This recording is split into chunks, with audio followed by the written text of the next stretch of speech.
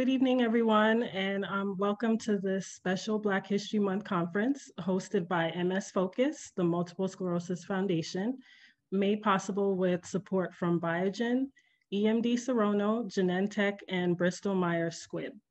I'm your host, Monique Fraser, and I'm one of the Home Care and Emergency Assistance Grant Coordinators for MS Focus.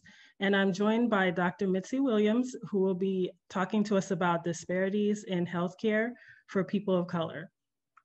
After the presentation, Dr. Williams will open it up for questions and comments. Please make sure you hold all your questions and comments until the end of the presentation. Now I'm delighted to introduce our speaker. Dr. Mitzi Joy Williams is a neurologist and the founder and CEO of the Joy Life Wellness Group Multiple Sclerosis Center in Noonan, Georgia.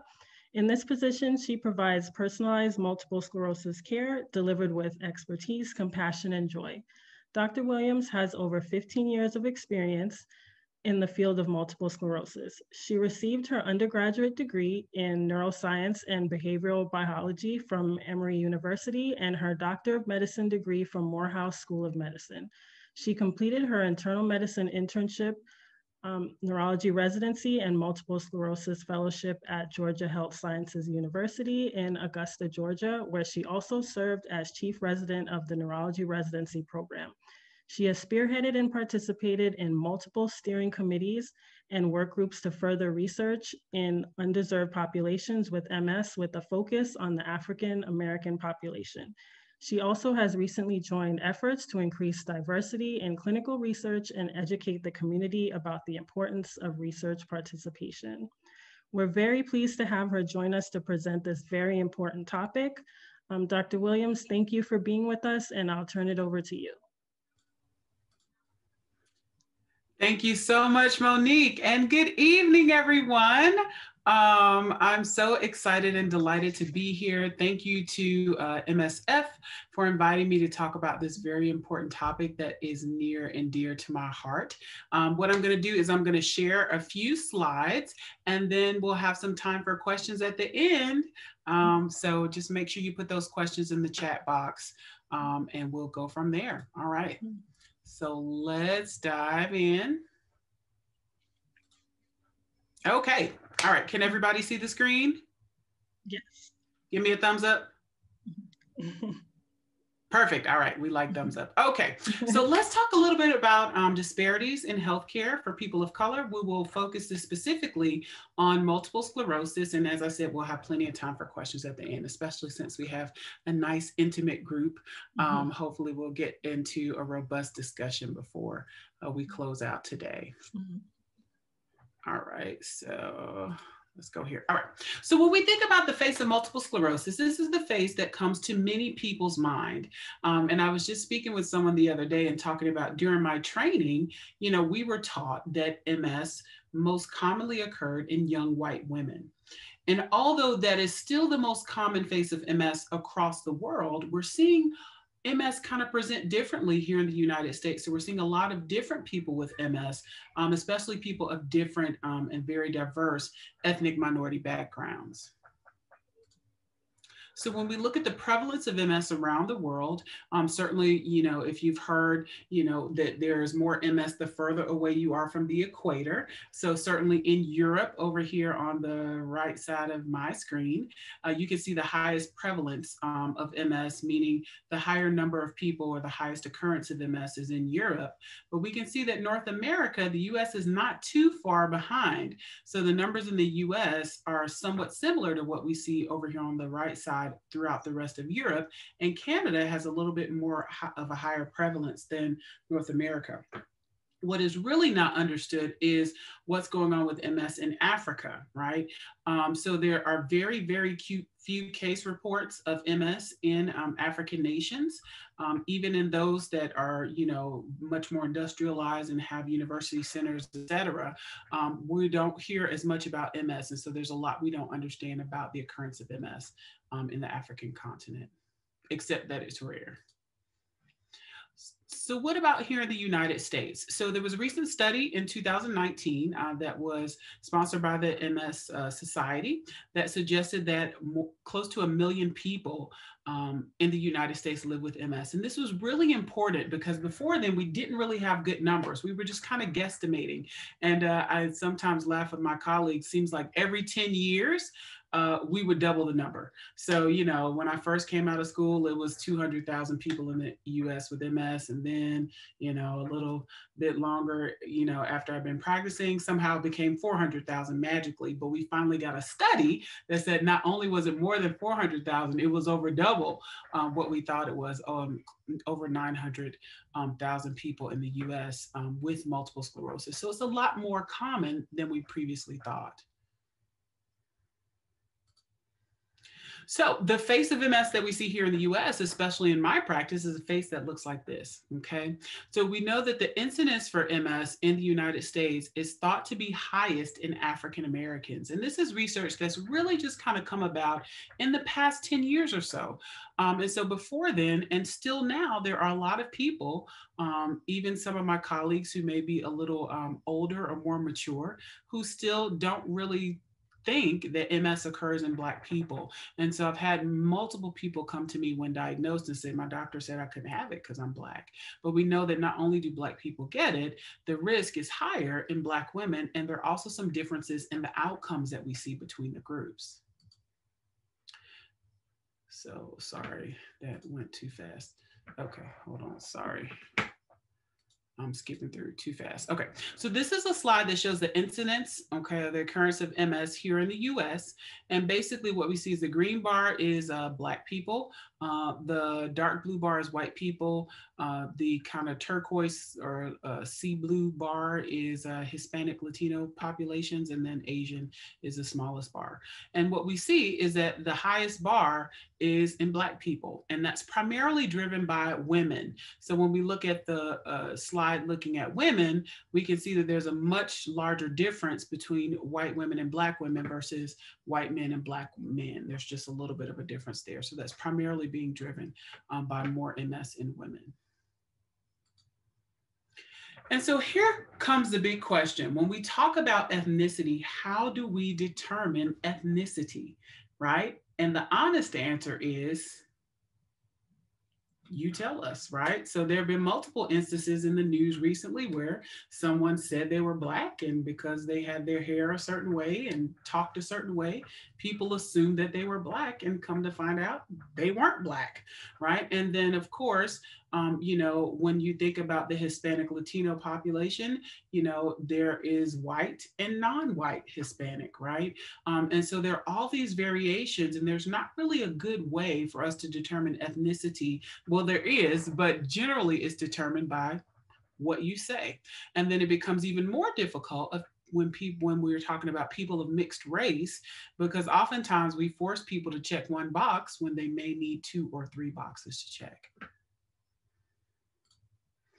So in that vein, what does it mean to be African American, right? So we know that the average person who identifies as African American, meaning African descendants of slaves here in the US, has about 20% of their genes are from European ancestry, and about 70 to 80% are African ancestry. And certainly there are many variations in between.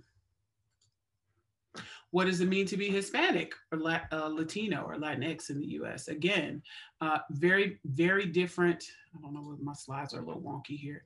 Very different backgrounds, right? So there is Mexican, right? There is Cuban, there's Puerto Rican, which has a lot of African genes. There are some that have more European genes, some that have more Amerindian genes. So again, ethnicity becomes a very complex thing when we really look at it on a biologic basis versus just looking at characteristics, how someone's hair looks or how someone speaks. You know, there's a lot more that goes into it than just the things that we physically see.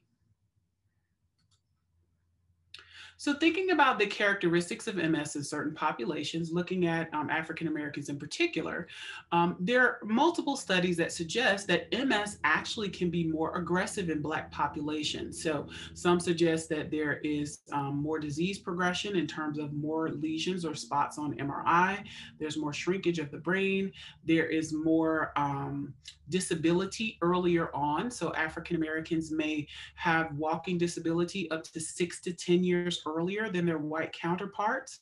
And so there's a lot of research that suggests that the outcomes are more severe.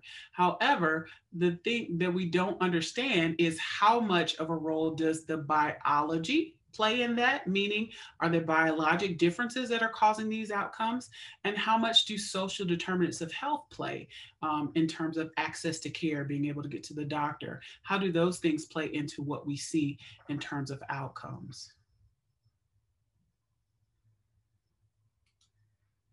Okay, and what about characteristics in the Hispanic population? So certainly there's a younger age of onset in that population. They do have a significantly lower risk of MS than the Black population, but they do have some similar characteristics in terms of having more walking disability and having MS affect the nerves to the eye in terms of vision, as well as the spinal cord, which can affect mobility and walking.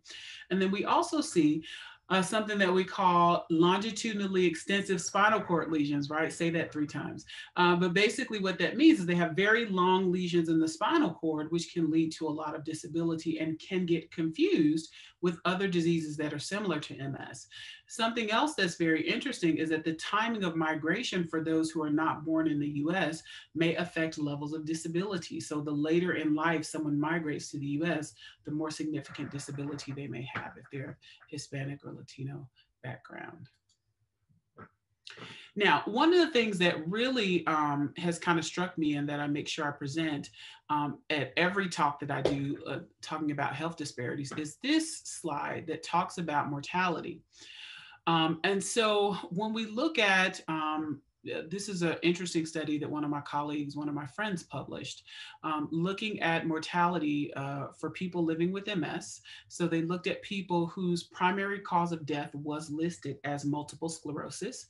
And what we see is that overall, white populations did have the highest number of deaths overall, okay? And that's the light blue line right here where my pointer is. But when you look earlier on in life, right, this is age, when you look earlier on in life, here starting at age 15 up until about age 40 or 45 or so, we see that the rate is higher in Black people, okay? So we see that there's more mortality or death from MS earlier on in life, which may be because of higher disease burden or more difficulty with their MS. And then just for kicks here, I threw in a slide about COVID-19 because this is very relevant. And I think it's very interesting that looking at the data here in the US, we have a big conference every year that's usually in Europe, but was virtual this year. And what we found, or what some of my colleagues, researchers found from the COVID-19 MS registry here in the US, is that there were several factors that were associated with poor outcomes in people with MS here in the US. One of them was older age. Another was if people had progressive disease, they tended to have poor outcomes. They had higher levels of disability. Interestingly, people who were not on disease modifying therapy tended to do worse from COVID-19 as from this registry, which, when the pandemic first came into play, we were very concerned about disease modifying therapies and them putting people at risk. But we actually found that people who were not treated seemed to have a worse time. But here, that second to last bullet point, Black patients, okay? So even within the MS registry, right? So we know that around the US, we've seen disparities in terms of people of ethnic minority backgrounds having worse outcomes with COVID, but even among the MS population with COVID, we see that Black patients tend to do worse. They did not have higher mortality, right? So they didn't die more of COVID, but they had more disability and had to be hospitalized more. And then finally, we saw that certain medications our B-cell therapies tended to have poorer outcomes as well. And so there's a lot of work that still needs to be done to kind of figure that out and flesh that out. But those are just kind of some of the preliminary findings from some of our registries. So when we think about access to a neurologist by people with MS, this is extremely important when talking about health disparities, because if you see a neurologist, you're more likely to be on treatment or at least have access to or understanding of the treatments available for MS. You also are more likely to have a plan in terms of symptom management, which can affect your quality of life. And so this was an old study, but I think is still relevant, that suggested that there are certain characteristics of people in the US who are less likely to see neurologists. So certainly if you don't have health insurance, those who are a lower socioeconomic status, and again, the third one, African American, right? Of course, people living in rural areas because they may have difficulty traveling, and those who have a very long history of illness over 15 years may not see a neurologist as often. And this was another study that looked at neurologic care overall, right? So looking at racial disparities in neurologic healthcare. And this was not just about MS. This was all comers for neurology. So stroke, seizure, all neurologic problems. And it still found that African Americans were about 30% less likely to see a neurologist in clinic. Okay. So there are definitely some issues with people being able to access care, and certainly underserved populations does not just include minority populations with MS. We just published I just was a guest editor for Practical Neurology, which is one of our neurology magazines, and we talked about underserved populations, and we included a couple of groups that you probably would not traditionally think of as underserved, but certainly they are in MS. One of them was men, right? Men are underserved with MS, people over the age of 55, because they're often excluded from our studies. And then, of course, we talked about Hispanic, Latin, ex-Americans, as well as African Americans. So there are a lot of different groups that we need to work on improving access to care. So when we think about factors to consider when caring for minority patients, these are some of the ones that I do express, are very important to my colleagues. So certainly cultural and religious beliefs can affect care that's received. Socioeconomic status, meaning, when we order tests, we have to think about what people can afford, and also in terms of treatments. Also, poor diversity in clinical trials, which I'll talk about in a few minutes, is extremely important, because when we talk about the therapies that we have, we don't have a lot of diversity in our trials. So most of our trials are conducted in Eastern Europe. So we don't have a lot of Black patients. We don't have a lot of diversity in terms of age. And so how do we ensure that the medications and the therapies that we are creating actually adequately treat everyone if everyone's not included in the research? And so that's a big question. And then, of course, for minority populations, especially African Americans, there's the issue of distrust of the medical system. There's a very long history of discrimination and unfair experimentation, especially in the African American community, and we have to acknowledge that to establish trusting relationships with the people that we serve. So social determinants of health, why are these important, right? And I just kind of paused here because when we talk about disparities in care, these are many of the factors that affect the type of care and how frequently people receive care. So access to educational opportunities, access to healthcare services. If you live very far away from a hospital, you may be less likely to seek care, or far away from your doctor's office. Transportation options, right? For those who live in rural areas, if you live 2 hours from your office, and I work at a referral center, so I very commonly have people drive several hours to come and see me. You have to get off of work, right? And basically take a day to come to the doctor, depending on your level of disability or your willingness to drive in Atlanta traffic, which many people are not willing to do. Sometimes you have to get a friend or a family member to take off work.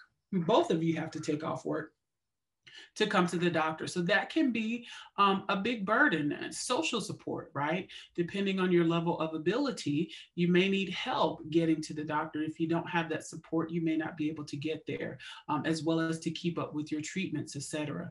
And then, of course, language can be a barrier, especially for those who are not primary primarily English speakers, and then access to mass media, right? There are a lot of opportunities that we have through social media and through other outlets.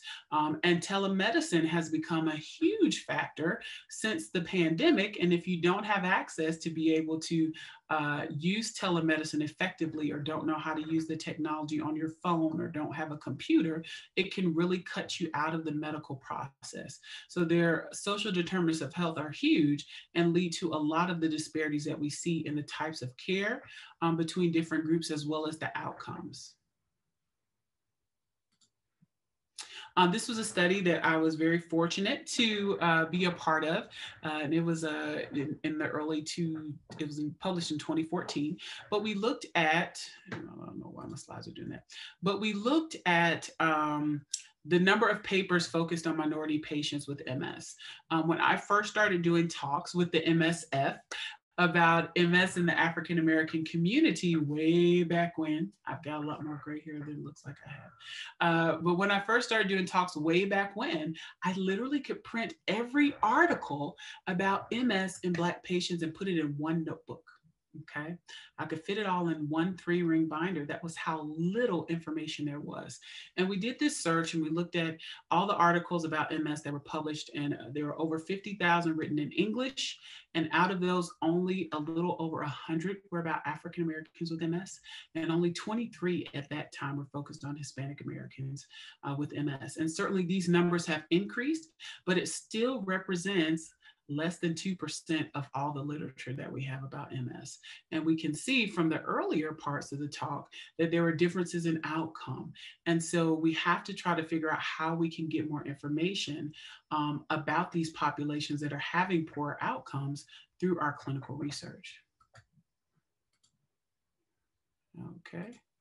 Good. So clinical trials, minority patients comprise less than 10% of clinical trial participants, which is a very, very small number. If you look at MS, it's much less than that.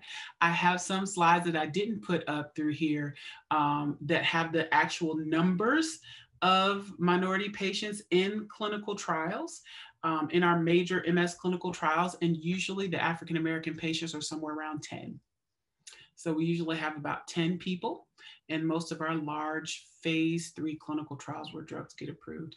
And there might be like 40 or 50 Hispanic Latinx American patients.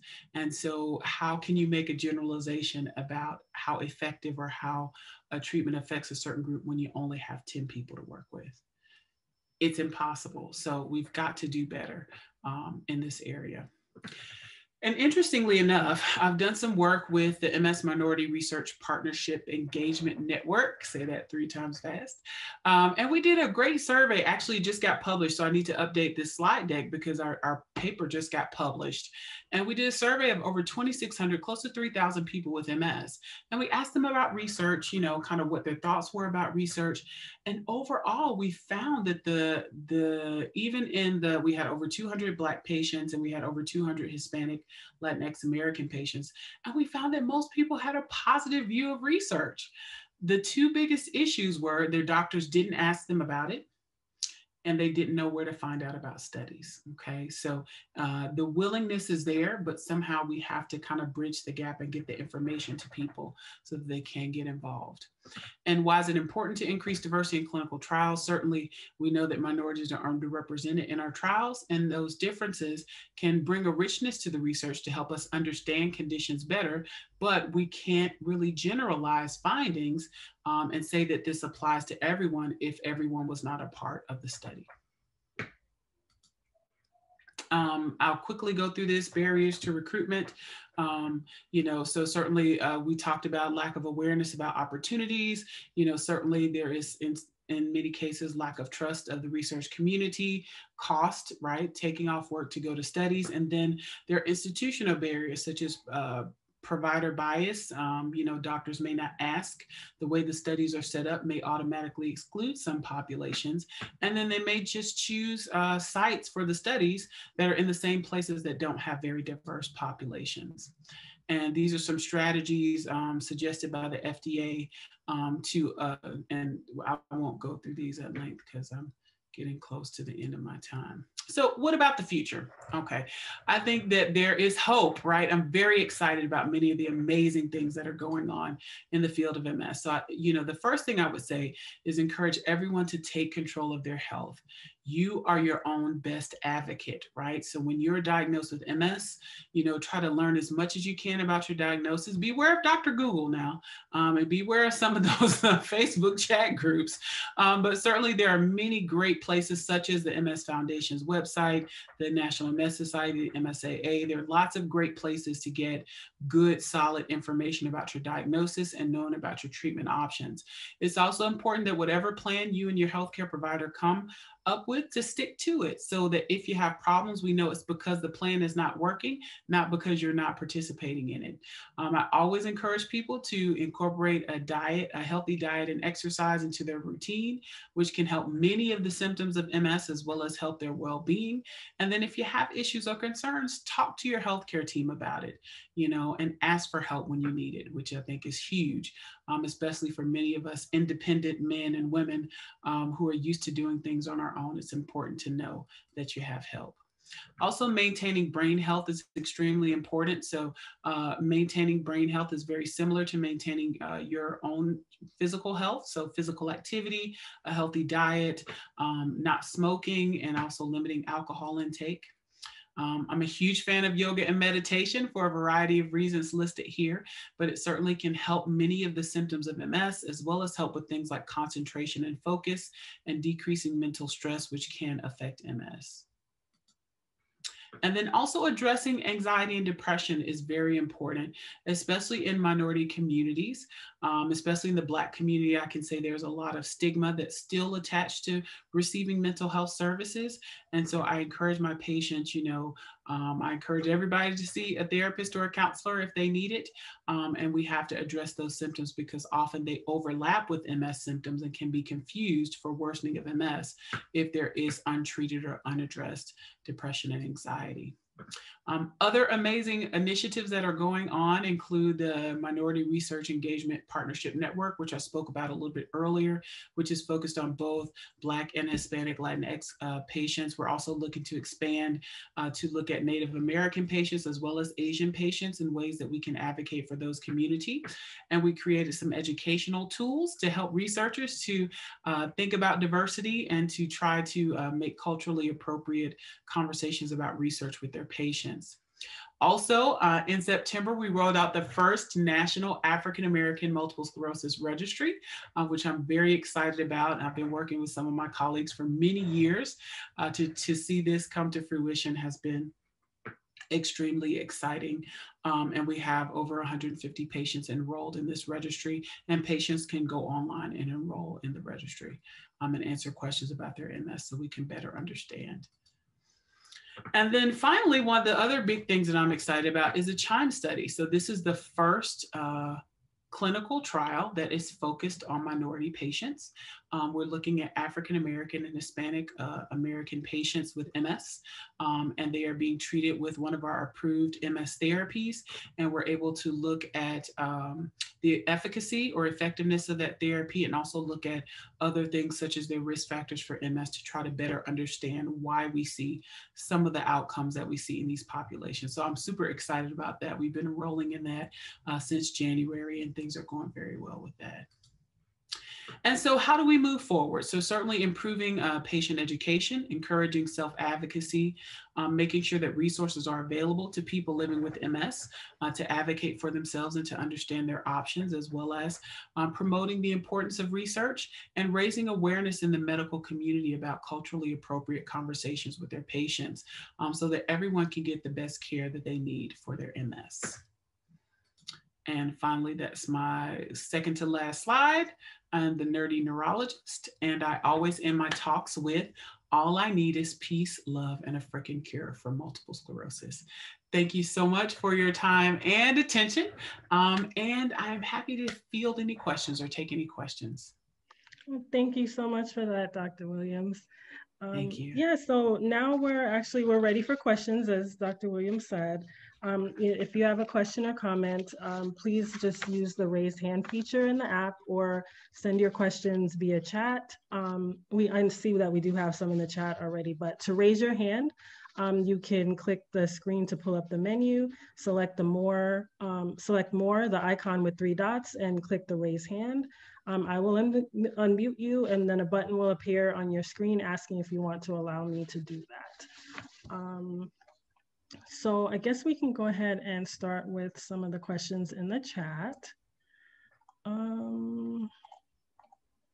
So we have one from Angela, and she did put age-specific MS mortality. Could it be that the higher attribution of deaths due to MS in white Americans is because of the holdover belief that other races don't get MS as the same numbers? So it's a possibility, but not likely, right? So African Americans still represent a minority of people in the US, right? And so when we talk about the incidence and risk of MS in certain populations, what we mean is that for the number of people, the amount proportionate to that number is higher. It doesn't mean that the overall number is higher. So for instance, if there are, for instance, in our survey, if there are 3,000 people and 200 of them are Black and 200 of them are Hispanic Latino, if we say that the risk is higher in the Black patients, that could represent, let's say, 150 patients, but in the white population, it could represent 1,000 people, right? So it's proportionate to the number of people. And so the overall numbers are higher because there are more white people in the United States than there are Black people with MS. But what we're most concerned about is that the risk is the highest in Black patients. All right. Hopefully that answered the question, hopefully. If not, feel free to pipe up and ask in person if I didn't clarify. Thank you. So we actually have another question from Angela as well. And she did put, sure.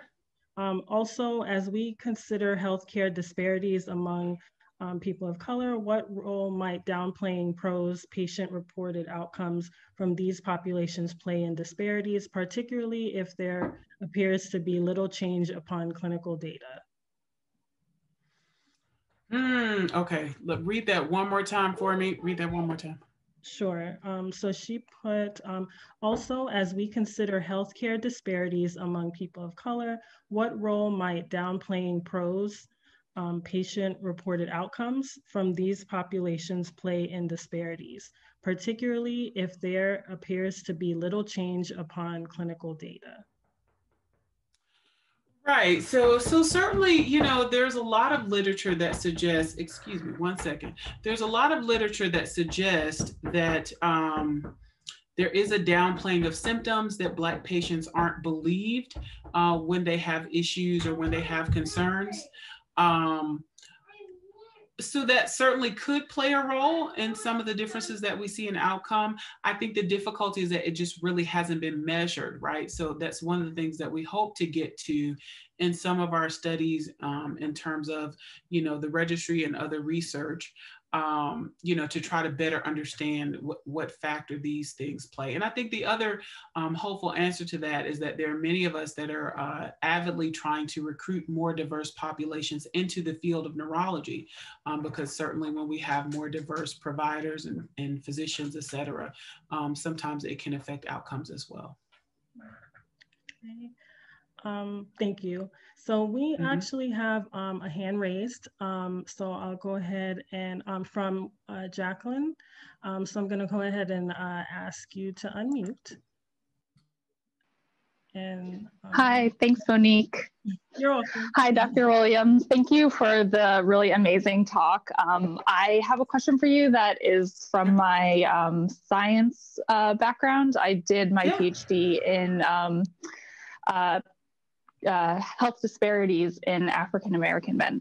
So I'm really excited about the registry and the study that you talked about that is for enrolling Black patients with MS.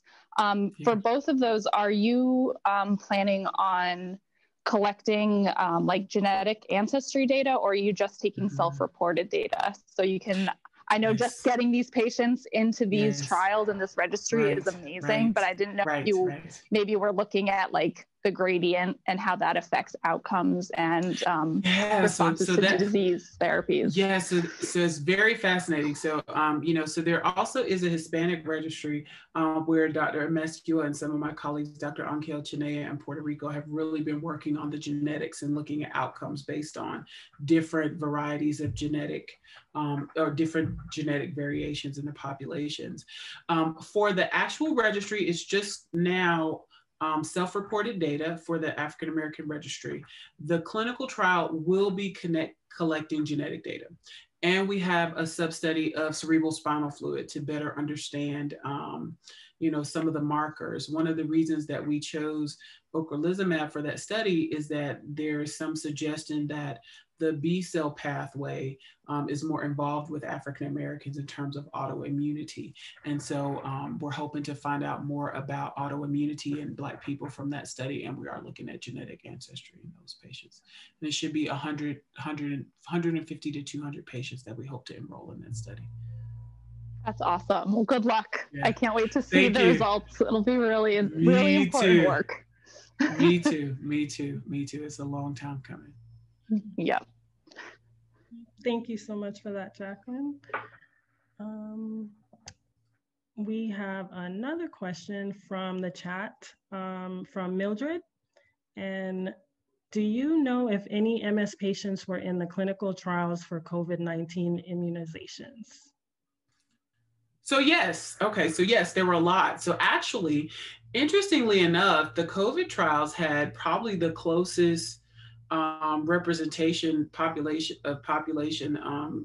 many of the trials. So in the Pfizer trial, there was about 9.4, don't quote me exactly, it was 9.4, I believe, percent enrollment of African Americans. And then in the Moderna trial, it was like close to 10, it was over 9. So there was close to 10% for both of those. Of course, subjectively, African Americans represent about 13% of the population, at least from the last census.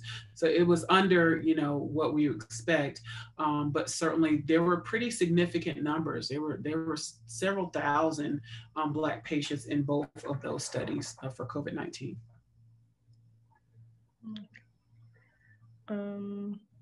So we have another question from the chat from Casey. Where can people find out more about the registry for African Americans with MS? Yes, so I put in a slide there, but it was before the website came out. So I realized I put in an old slide. So the website is, and I can also put it in the chat, is www.naamsr.org. And so if you go there, that's the website for the registry, and you can sign up on the spot. Thank you very much. Another question from the chat from Angela. Mm-hmm. She put, I may switch to ocrelizumab. I'm not sure if I pronounced that correctly. You did. You did. From rituximab. Mm-hmm. Just to be able to participate in a study. Mm-hmm. So I guess maybe that's more of a comment. Yeah. Yeah. Yeah. Yeah. We do have time for more questions. Anyone have any other questions? Well, I actually do have a question. Sure. I was wondering if there's been any studies with any treatments that have been a little bit better for African Americans with MS. You know, I mean, I know probably with the studies, there probably hasn't been, you know, a lot just to show if there's one treatment that's better than the other, but I don't know if you've seen any where it might be a little bit better for, you know, an African American with MS as opposed to, you know, another race. Yeah, so we haven't really seen studies where African Americans necessarily did better than the general population on certain therapies. You know, we certainly have tried to examine all the data from most of our clinical trials, which again is hard to figure out what to do with 10 people. But there have also been studies that have come out after drugs have been approved. For instance, there was one with dimethyl fumarate, which is also known as Tecfidera, that showed that Black patients did as well as white patients on the medication. There have been several others that have looked at kind of the subpopulations and suggested that Black people did at least equally as well. But I have not seen any data where it suggested that Black people did better necessarily on one drug than another population. And there aren't any studies that compare Black people on 4 or 5 different drugs to see if they did better on one versus the other. Gotcha. Yeah, so I would love to see that data, but it doesn't exist yet. It doesn't exist yet. Yeah, it's coming. hopefully, but not yet. Not yet. Okay. We don't have those answers yet. Okay, gotcha. Thank you. Absolutely. So I didn't see any other questions. I don't know if you had any other comments, Dr. Williams. Oh, well, I see a couple popped up. I know they were asking about would they be able to see the presentation again and get your slides, which they will be offered. So I'll let them know. Okay. And Cheryl asked, could you repeat the website? Yes. Yeah. Yep. It is www. I know we don't put www anymore, but I say it sometimes. I know. NAMSR, NAAMSR.org. Okay. Got it. Thank you very much. Okay. That's it. Casey put in the chat. Thank you, Casey. Casey's the best. Okay. Okay. So welcome. And there was one more question in there. Mildred asked if you know if any of the people in the COVID-19 vaccine trials had multiple sclerosis. Now that's a great question that I absolutely do not know the answer to. You know, I've been asked this at, multiple venues, and I've even asked, when I've done talks with some of the COVID experts, they really haven't broken down the data that far. So we don't know which people had autoimmune diseases. We don't know which people had other chronic conditions from the studies. We just don't have that information yet. But I certainly would like to know it. But yeah, we don't know. We don't know how many people had MS. I suspect that from our registries, as people become vaccinated, our registries focused on MS will probably help us better understand, what's going on with the vaccine. But yeah, they haven't broken down the data that far. Okay. So I saw some other questions pop up. So Angela asked, are there ways in which those of us living with MS can help spur research in key areas to improve QOL? Quality of life? Yeah, absolutely. So, there are a lot of different ways to get involved in research. Certainly my recommendation is we don't necessarily, when we talk about research, oftentimes people think about clinical trials. Those trials, although we do need people to participate, certainly do have restrictions, right? And everybody does not necessarily want to participate in a trial where they're, exposed to a therapy, a medication, or exposed to some type of procedure. But there's all different types of research to get involved in. There are registries, like the African American Registry. There are surveys often from different places. There are, other studies focused on diet, exercise. I think the first place to ask is your neurologist, because many neurologists are involved in clinical research. And then if they're not, there's not anyone there in your neurologist's office, then I usually recommend people consider looking at academic centers or university centers that are near them. Because if they have MS centers, they usually are conducting clinical research.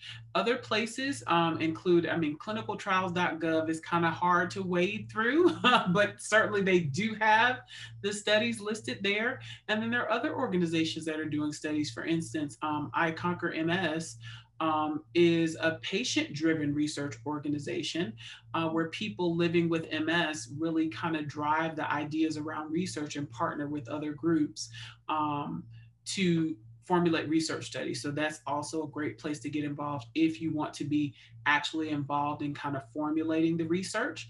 And then other websites that you can look at include, you guys' website, or the National MS Society sometimes has studies that are listed that are focused on MS. But I Conquer MS is a patient-driven research organization where people give their opinions about what types of studies they're interested in, and then the group often takes on certain topics and collaborates with other groups to try to get research that really is important to people who have MS. So I do have a comment from Cheryl. Thank you. Great presentation as usual. Thank you. Thanks, Cheryl. And Mildred wrote, I have had MS since 1983, so I'm not doing the vaccine. So she wrote a comment. And then Angela has a comment. Thank you so much. I appreciate you all for engaging my curious mind on all these topics. Virtual. Absolutely. Great questions. Great questions, Angela. Great questions, everyone. And Mildred wrote, thank you so much for this presentation. I live in an African-American physician desert called Colorado. So good to see you. Nice to see you as well. Yeah, so I'm just checking to see if there's any other comments or questions. I don't see any other hands raised. Did you have any other comments, Dr. Williams, before I close it out? Yeah, no, it's been a very engaging conversation. Health disparities are a really hot topic right now. Right. And I think that although it is in a way sad and unfortunate that many of these health disparities still exist over such a long period of time, and many things have not changed, I do see a real opportunity for change. And I see a lot of people that are working very hard to try to talk about these issues, address these issues, and see how we can close some of these gaps that we see in the type of care that people receive. So I'm very hopeful, and I'm very excited about the work that's being done, and just glad to be a part of it, and glad that you guys gave me an opportunity to talk about some of it this evening with the people here on the call. So yeah, thank you so much. So yeah, I guess that's all the time we have for now. So if you missed any part of this conference, it will be replayed on msfocusradio.org and available on demand on our MS Focus SoundCloud page or our YouTube page. Remember to follow MS Focus on Facebook, Twitter, and Instagram for times and access information. Our next teleconference will be on February 18th at 7:30 p.m. with Dr. Annette Okai addressing bias in healthcare. Our sincere thanks to all our sponsors, all our attendees for your participation, great questions and comments, and especially to Dr. Williams. Thank you so much for the time you spent to prepare and share this great information with us. So yeah, have a good evening, everyone. Thank you again.